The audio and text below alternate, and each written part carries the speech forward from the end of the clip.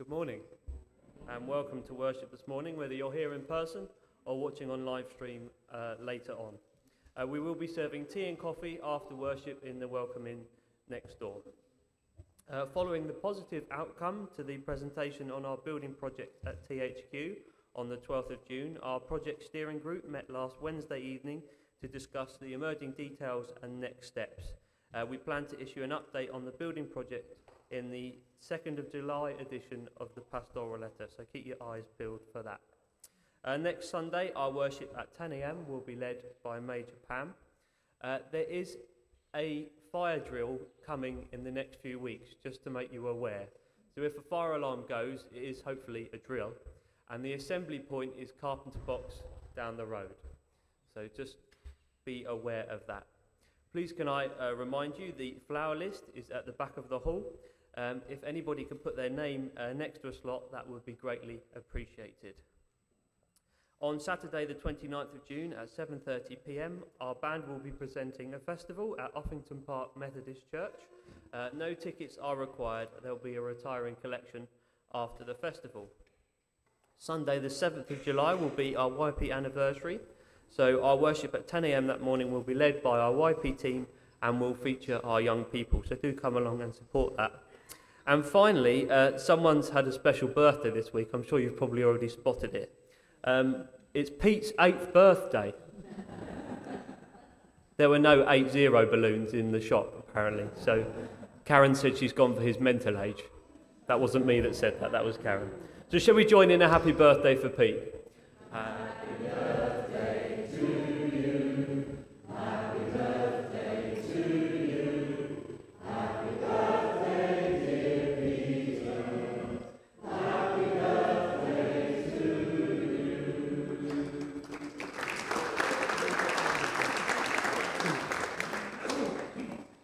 Pete, I was going to say it looks as though somebody's already given Pete the bumps, but had him up the wrong way when they did it, so we hope that wasn't the case, Pete.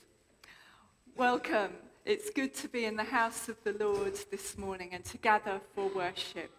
We're going to begin with a video that reminds us of how great the love of God is for his world.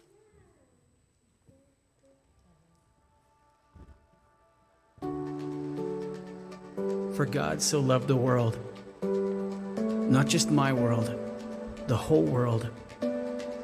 God loved every person in this world so much that he sent Jesus to teach us what that love looks like.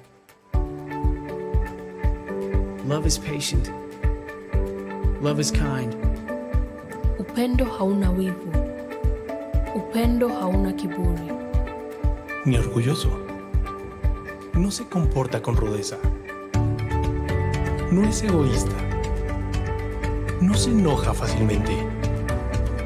唔計算人嘅惡，唔喜歡不義，只喜歡真理。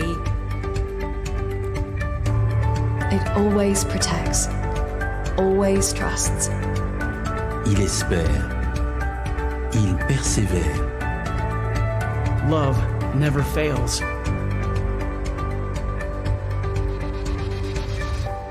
And since God so loved us, we also ought to love one another. Every nationality, every background, every history, every soul. Because in life, we find faith, hope, and love. But the greatest of these is love.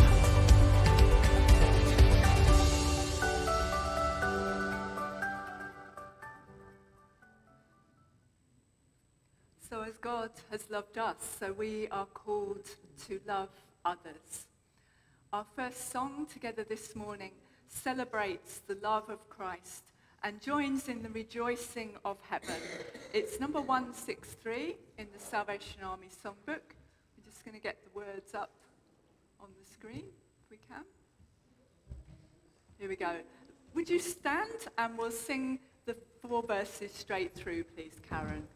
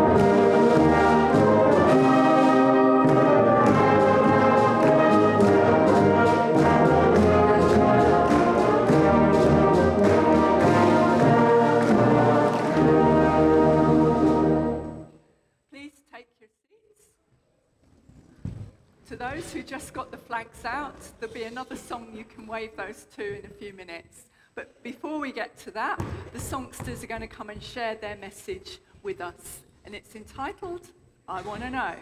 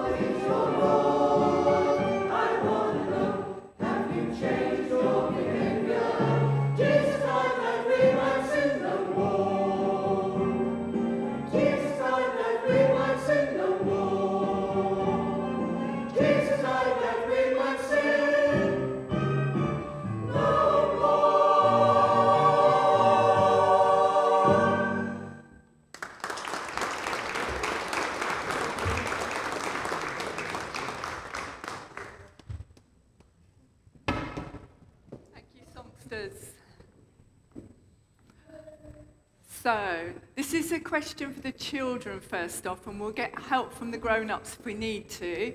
Do any of you know what's happening on July the 4th?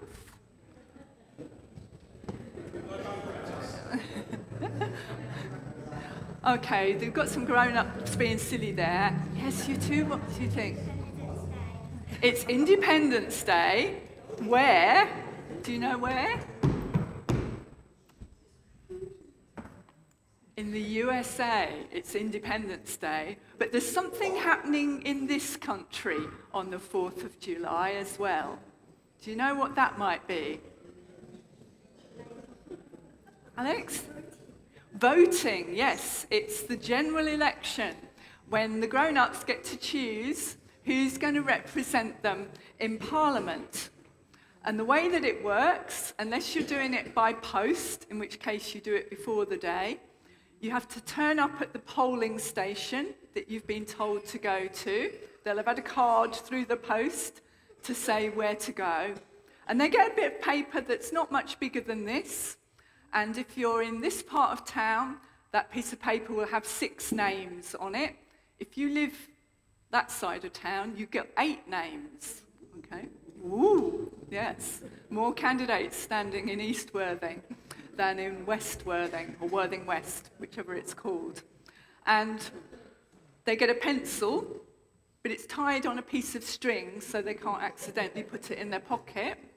Okay, and they have to put an X by the name on the list that they want to choose who's going to represent them in Parliament. And whoever gets the most crosses in an area, they win, and they get to be in Parliament and to represent everybody who lives in their area. Heather's looking at me. I've got it right, haven't I? Yes. I'm glad I got that right. Now, do you ever get to vote at school? Do you ever do choosing of teams or a captain maybe at school? Yeah? Do you like doing that? Yeah?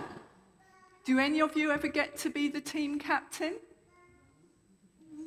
No? No? Too shy? But do you like choosing the team that you're going to be on, do you? Or deciding who is going to be your captain? Now, we obey the laws that Parliament makes. We do our best to do that. And we pray for our political leaders. And if we're in a team, then we try to follow the leader of that team. But we also have another leader that we choose. Can you think who that might be? Who have we been singing about this morning? Jesus, absolutely. Now, we don't get to vote for Jesus. We don't put an X on a piece of paper to choose Jesus, but we do get to choose whether we follow him or not. A few people will know our current MP, not who he is, but actually know him personally. But do any of you know Rishi Sunak personally? Other than Heather, okay. Other than Heather.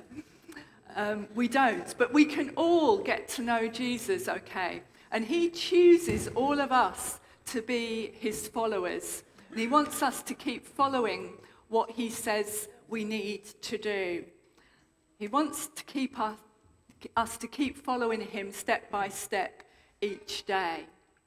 Now, the singing company are going to sing for us. It's not the song that we had planned because we've got a COVID family again this morning. So they're going to come and sing to us, Have I Told You About My Jesus? Which I think is a new song. Yes. Excellent.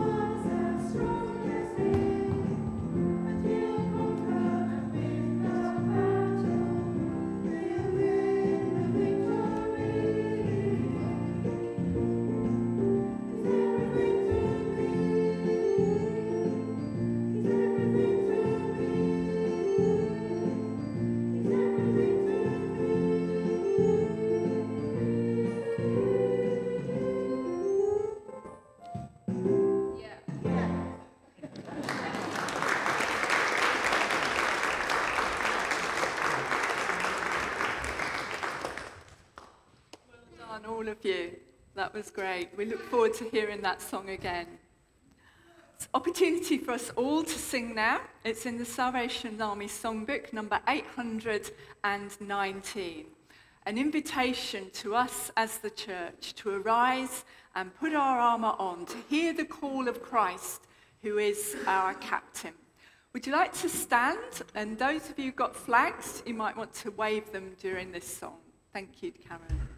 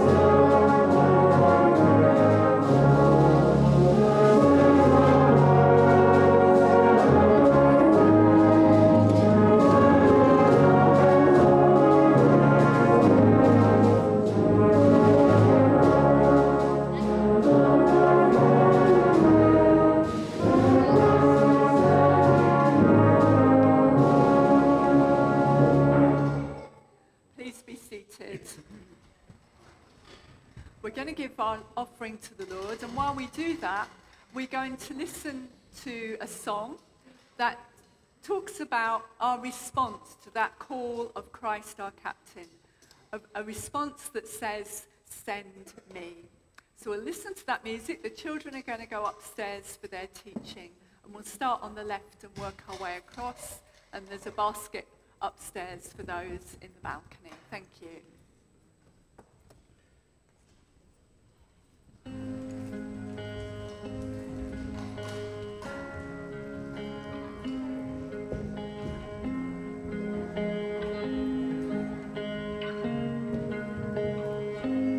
If it's bandaging the broken or washing filthy feet, here I am, Lord, send me. If it's loving one another, even when we don't agree,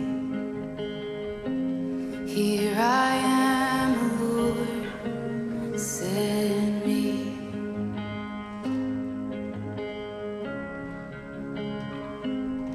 If I'm poor you just the same. Here I am, Lord, send me on the mountain or the valley. I will choose to praise. Here I am, Lord, send me. If I'm known by how I love, let my life reflect how much I love you. I love you. And before you even ask, oh, my answer will be yes, 'cause I love you. I love you.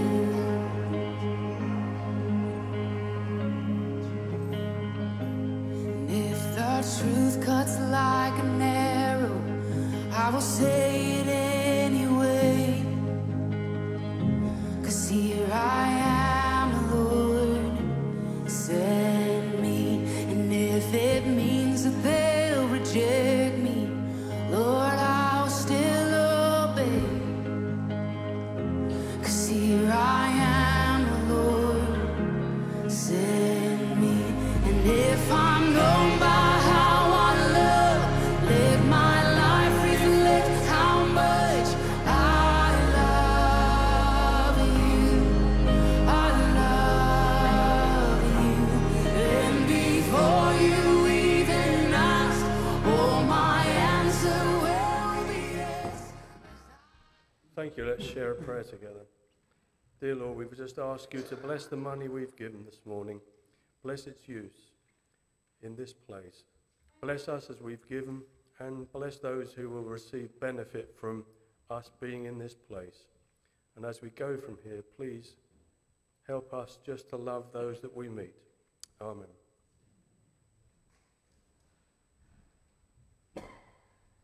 Thank you, Duncan. We're going to listen to the message from the band, and then Luke is going to come and share the Bible reading for this morning with us.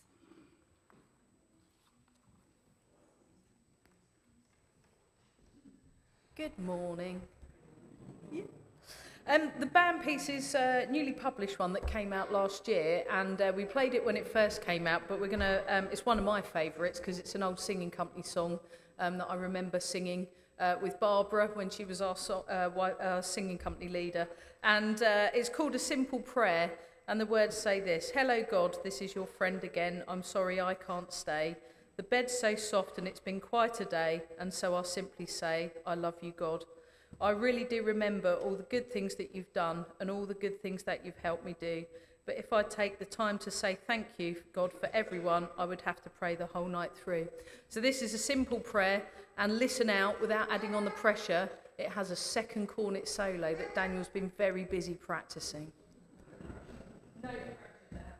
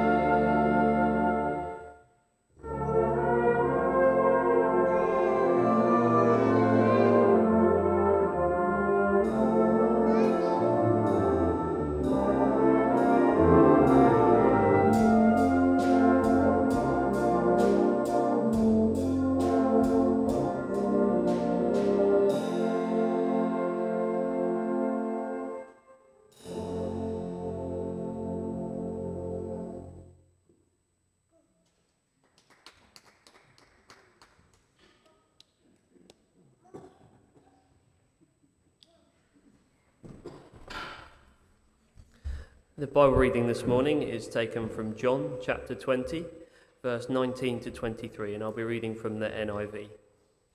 Jesus appears to his disciples is entitled. On the evening of that first day of the week, when the disciples were together, with the doors locked for fear of the Jewish leaders, Jesus came and stood among them and said, "Peace be with you." After he said this, he showed them his hands and his side. The disciples were overjoyed when they saw the Lord. Again, Jesus said, "Peace be with you. As the Father has sent me, I am sending you." And with that, he breathed on them and said, "Receive the Holy Spirit. If you forgive anyone's sins, their sins are forgiven. If you do not forgive them, they are not forgiven." Amen. Thank you, Luke. That was a short and sweet Bible reading this morning. I'm just going to unpack that briefly. I'm not the main speaker this morning. The main speaker is going to be the general, okay? We're going to watch the general on video in a minute, but I just want to give a little bit of biblical background to what he's going to be saying. The verses that Luke has just read for us contain within them themes both of the Great Commission and of Pentecost, with Jesus telling his disciples that he's sending them just as God has sent him, and instructing them to receive the Holy Spirit. I think we've got some slides coming up for this. We can just get those. Okay, so we're thinking about being a missional people. And the first thing we learn in this reading then is that God is a sending God. We've got a slide for that, David. Right, lovely, we caught up. John 3:17 tells us that God did not send his Son into the world to condemn the world, but to save the world through him. As we thought about a couple of weeks ago, God has sent Jesus into our world, not just to save human beings, but to save and redeem the whole of creation. And he sends Jesus out of love, as the previous verse in John's Gospel so famously states. This is the mission of God in a nutshell. It's not only, though, Jesus who is sent, but he in turn sends us to work with God in his mission. As the Father has sent me, so I am sending you, says Jesus to his disciples after the resurrection. The theologian Christopher Wright says this. We're going to put it up on the screen. Fundamentally, our mission, if it is biblically informed and validated, means our communal participation as God's people, at God's invitation and command, in God's own mission within the history of God's world for the redemption of God's creation. Our mission is God's mission. God is written into that mission all the way through, like it's in a stick of rock. Each of us who claims to be a disciple of Jesus is sent to join in with God's mission of saving the whole world. But we're not sent empty-handed. For as that reading Luke shared also shows us, God is an empowering God. When Jesus sends his disciples out in mission, he provides the equipping and the power that they need. And he does that through his Holy Spirit, who reminds us of all that we have learned about Jesus, who grows spiritual fruit in us so that we take on the character of Jesus, and who gives us gifts that equip us for mission. It's interesting that Jesus gives his disciples this command as he breathes on them. It's the same idea that we find in the creation narrative in Genesis 2, verse 7, which says, "Then the Lord formed a man from the dust of the ground and breathed into his nostrils the breath of life, and the man became a living being." And it's the same again in Ezekiel's vision of the dry bones, where he recounts, "So I prophesied as the sovereign Lord commanded me, and breath entered them. They came to life and stood on their feet, a vast army. In both of these Old Testament scenarios, it's the breath of God that brings life. And so in John 20, we see Jesus breathing life into his disciples, into his church, to empower us for the mission that he's sending us on. As we respond to that call, let's join in with the mission of God, with what God is already doing, so that we can be a love letter to the world. That's all I wanted to say. It's just to give some clarity when the General is going to be talking about having clarity about our mission. So before we listen to the General, we're going to sing again together. The band are going to help us, and it's number 603 in the Army Songbook. Lord, I would be available. A song of saying to God, yes, I'm ready. Here I am. Send me. Thank you, Karen.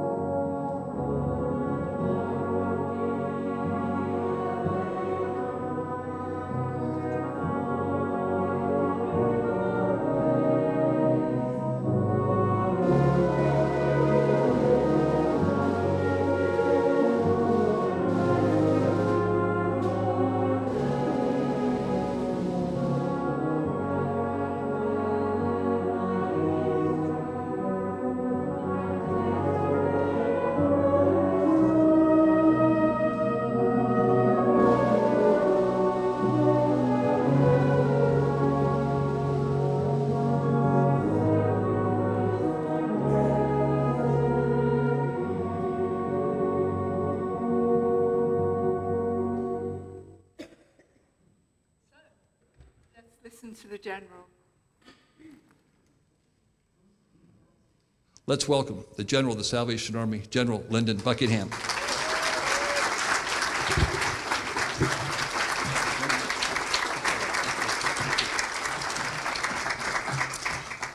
Thank you very much, everyone.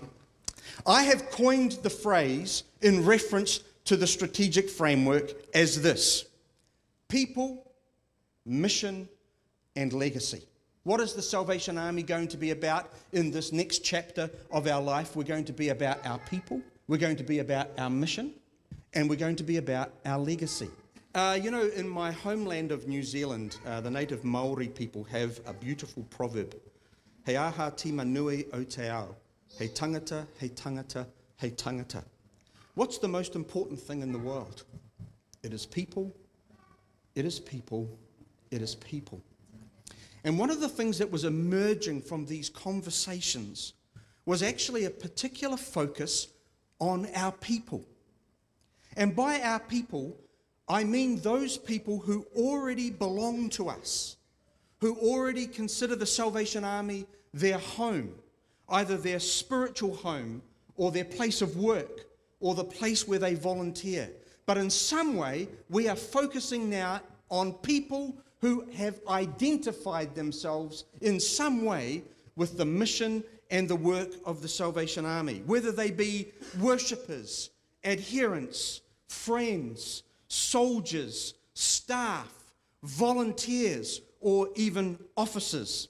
We want it to be that our people, whoever our people are clear about our mission, understand who we are and what we're trying to do on the planet, clear about our mission, inspired by our mission, and keen to play their part in its accomplishment. Not only keen to play their part, but appropriately equipped to play their part in a way that matters and makes a difference. The second word that we have in this kind of three thing is mission.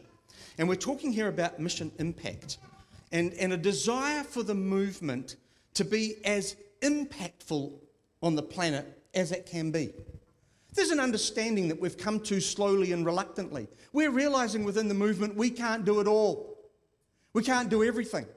We have to learn to collaborate. We have to learn to share responsibility. We have to learn to partner. We've got so much to learn. We can't do everything. But what we can do is test ourselves to ensure that what we are doing is as impactful as it can be. And by impactful, I mean that it's actually work that is helping us to accomplish the mission.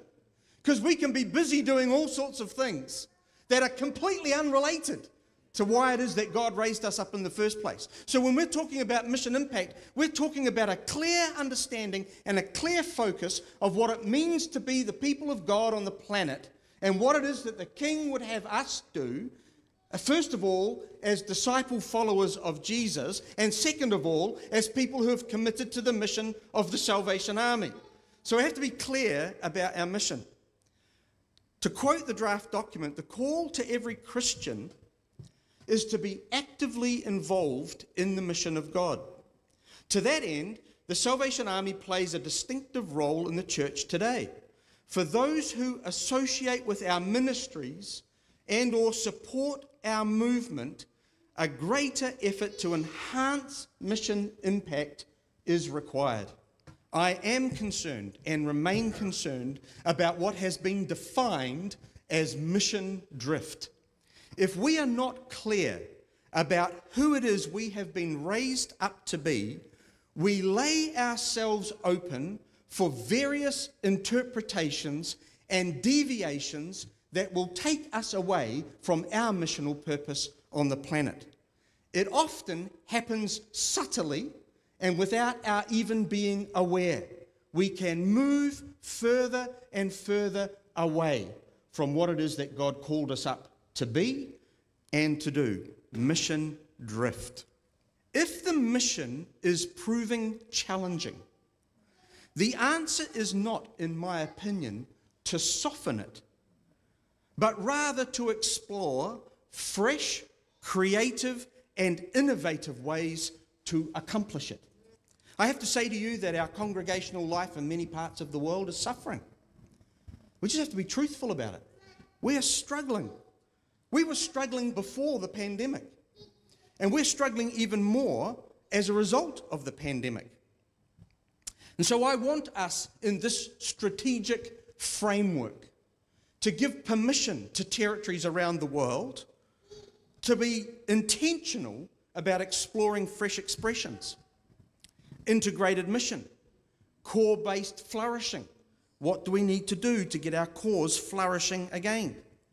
If we do not foster strong communities of faith within the Salvation Army, we will drift into the charity-only space.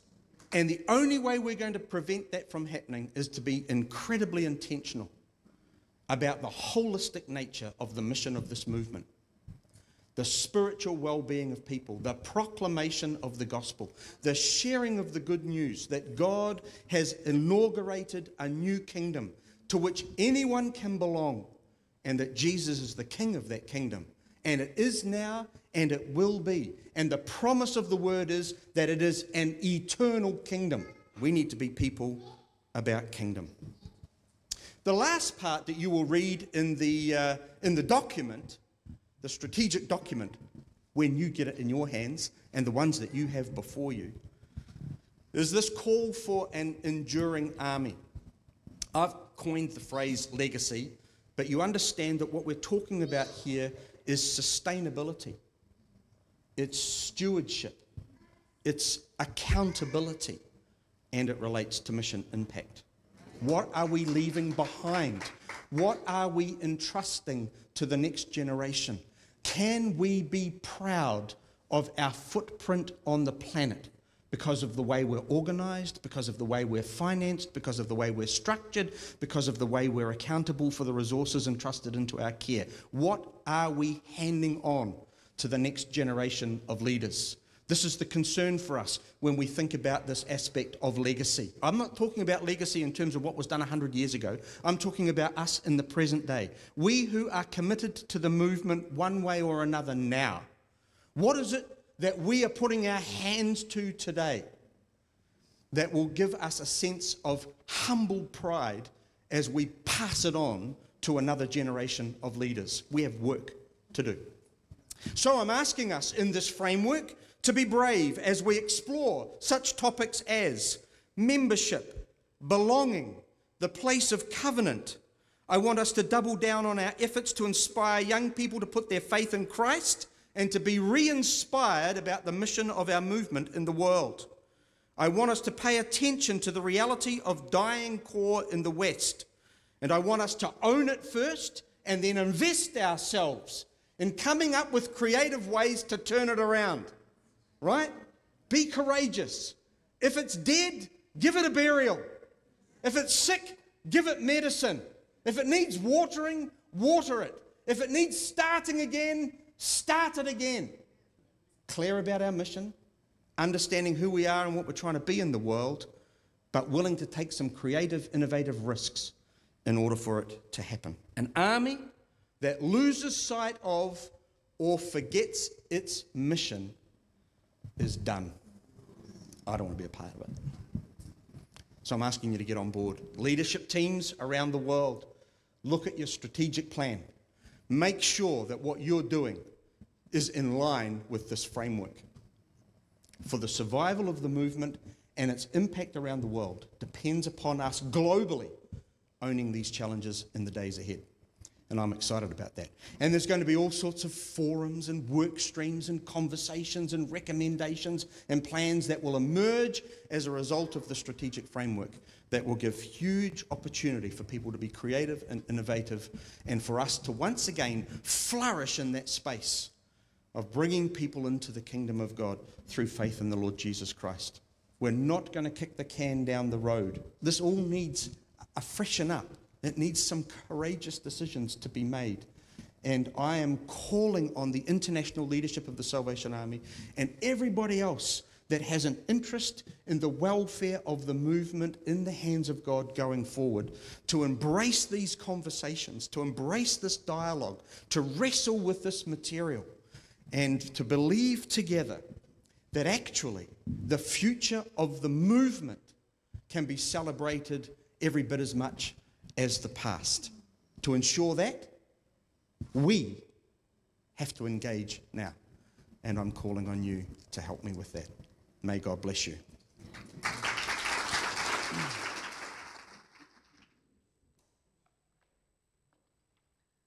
So you heard the General there refer to a strategic framework document which outlines his vision for what the Army needs to focus on. And we've just had an overview of that. We understand that the document's going to be released to the world at the next General's Consultative Committee, which will be in September. And we're hoping that another video is going to come out to unpack that a bit more and give some more information. But as we respond now to what the General has said, let's pray together. God of majesty, your glory fills the earth and the heavens. You are the maker of all that is good, of all that seeks good, of all beauty and truth and nobility. You surpass all that we think of you. You are found in places we don't expect to find you. You speak to us in ways that are so ordinary that we often fail to hear you. And you reveal yourself in things that are so wonderful that we often fail to grasp that you are behind them and in them. Lord, we pray that you will help us to see you and to hear you and join in with what you are doing this day. In silence now, O Lord, we ask that you speak to us and that you hear us and help us. We offer to you our prayers. We offer to you our hearts, our minds, and our souls, so that you may fill them with all that you want us to have.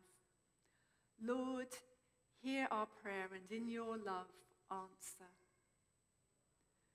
Tender and caring Lord, hear our prayers for those whose pains and sorrows and joys and thanksgivings are upon our hearts this day. We pause to lift them up before you by name in our hearts.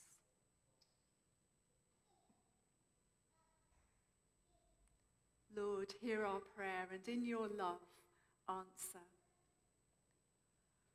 Father of us all, we know you care for all that you have made and for all whom you have made. Hear now our prayers for our world and for the nations that fill it, for those who hunger and thirst for the bread and water you give in abundance, for the justice and the mercy that you want everyone to experience, for the peace and the wholeness that you want everyone to know. Lord, hear our prayer and in your love answer. Sending God, we thank you for one another. We thank you for choosing us to follow you and join in your mission right where you have placed us. Help us to be faithful to you in the legacy that we are building for the next generation. Lord, listen to your children praying. Send your Spirit in this place. Send us love, send us power, send us grace as you send us in your name. Amen. I invite you to sing again. It's song 695 in the Salvation Army songbook. And we're just going to sing verses 1, 2, and 5. Okay? Alan's going to help us at the piano. Thank you, Alan.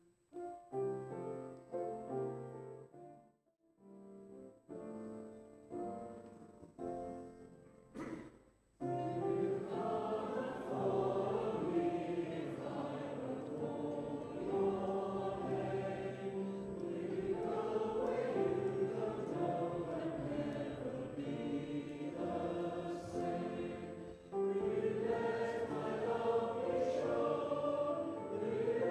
my name be known.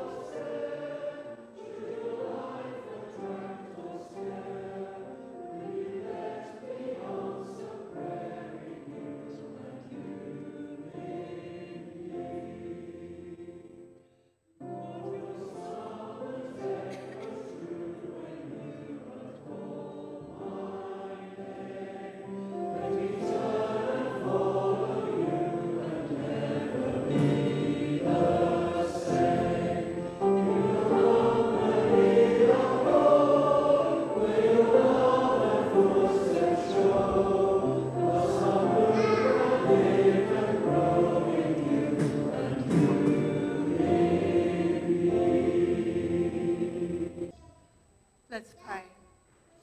Lord, we bring before you each person who has been particularly moved by the message from the General this morning. We thank you, Lord, for the way that you have spoken through him. Lord, we do pray for Major Sheila at this time when she's in a lot of pain, and we pray that you'll bring her relief from that pain and rest for her mind and her soul. Lord, be with us each. Help us as we work out that way forward with you, joining in with your mission here in our world. Amen. I was going to share with you a training opportunity that's coming up that will help with equipping for that mission. But time is getting away, so we'll look at that next Sunday. But I simply invite you to join me in a prayer of response now. We've got a slide that's coming up on the screen. Lovely. So when you hear me say, "Here I am," I invite you to respond, "Send me." A child once dreamed the voice was calling his name, Samuel. Fishermen once heard the voice when a young man bid them follow, and still the voice beckons today. Can you hear? Here I am, send me. Moses protested vehemently as the voice spoke at the burning bush. Mary stood amazed as the voice proclaimed impending birth, and still the voice beckons today. Can you hear? Here I am, send me. Rosa Parks followed the voice to the front of the bus. Martin Luther King Jr. heard the voice as the bullet shattered, and still the voice beckons today. Can you hear? Here I am, send me. The voice beckons from humble places, in the tears of hungry children, in the cries of the frail and frightened elderly, in the pleas of those whose dreams have been too long deferred, and still the voice beckons today. Can you hear? Here I am, send me. A timid believer pauses to listen to the voice. A struggling church hears the voice and turns. And still the voice beckons today. Can you hear? Here I am, send me. Amen. And so we affirm our decision to follow Jesus and to be sent by him in our closing song, 1002 in the Army Songbook. I, the Lord of sea and sky, we respond, here I am, Lord. Is it I, Lord? I have heard you calling in the night. I will go, Lord. If you lead me, I will hold your people in my heart. Let's stand as we sing these words of affirmation together.